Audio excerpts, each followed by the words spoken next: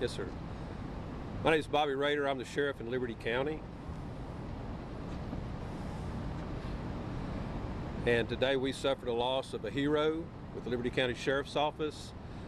Deputy Richard Whitten had a heart attack during therapy today, and he was not able to be revived, and he passed away. And so I'm here with Chief Ado and all the brothers and sisters, the family from Liberty County, and we mourn his loss. We ask for prayers.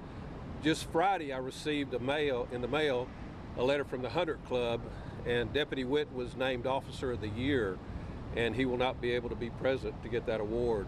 And that really hurts because he was a good man.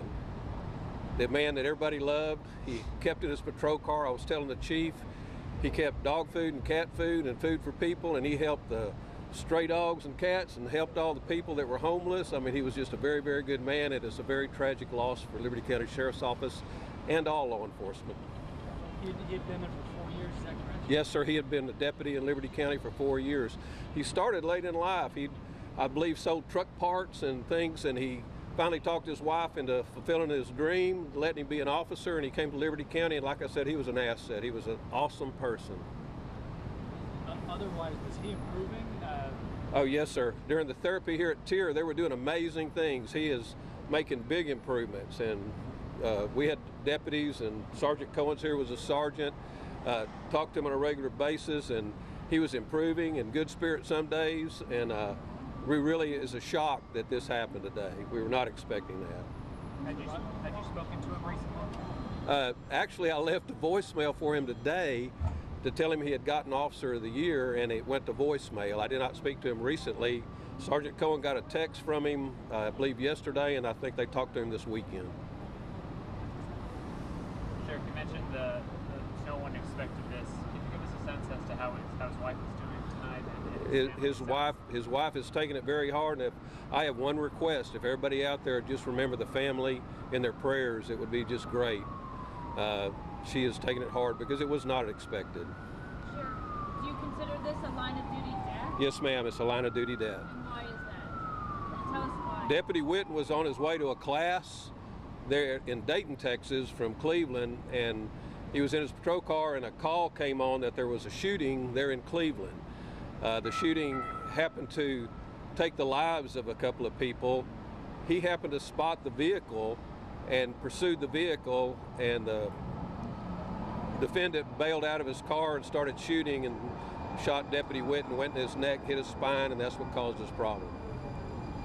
But even so many months later, it was because of that shooting, and that's the reason why it's still... Yes, sir. Yes, ma'am. He's on the way to the medical examiner's office after we speak here, and an autopsy will be performed, and I don't know, as you know, what that would be. What does it mean to have officers from other agencies, HPDs, here supporting you and for this transport for your deputy? Well, yes, sir. Coming from a small agency, and I say Liberty County is a small agency, and the chief and Chief Fenner, everybody has been more than helpful. I mean, I'm amazed at the contacts, and like they said, we're all family, and so they help us out a bunch. They helped us out the day that Deputy Whitten was shot at the hospital. They provided people to help sit with the family. I mean, food, I mean, that's just way beyond measure what they've done, and I really appreciate the chief and all his people. Personally, Sheriff, what will you miss most about Deputy Whitten? What I think? Well, personally, what will you miss most about Deputy Whitten? I miss Deputy Whitten's personality. You know, after he was shot, I talked to him, and he's told this to several people. I've got his good friend, Officer Moore, somewhere around here, right behind me. He's taller than me, so you should be able to see him, but Richard Whitten would tell you when you talk to him, he said, you know, it was tragic what happened to me, but if I had to do it again, I'd do the same thing. And so he was a true hero. He gave his heart, he gave his life.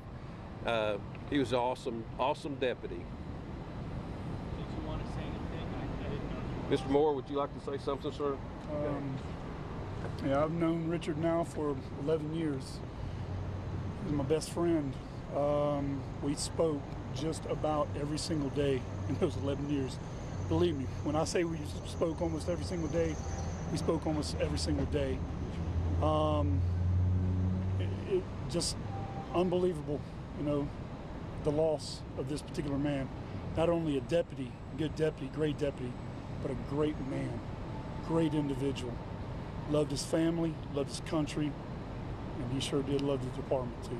And it's just a tragic loss, and I'll never be able to replace him. He's my best friend. What was your name? My name is Richard Moore. And you're from, what department are you with? I work for Humble PD, yes sir. Thank you. Yes sir. I know it might be too soon. Are there any plans to honor him? Funeral plans? Yes, sir. The funeral arrangements have not been made.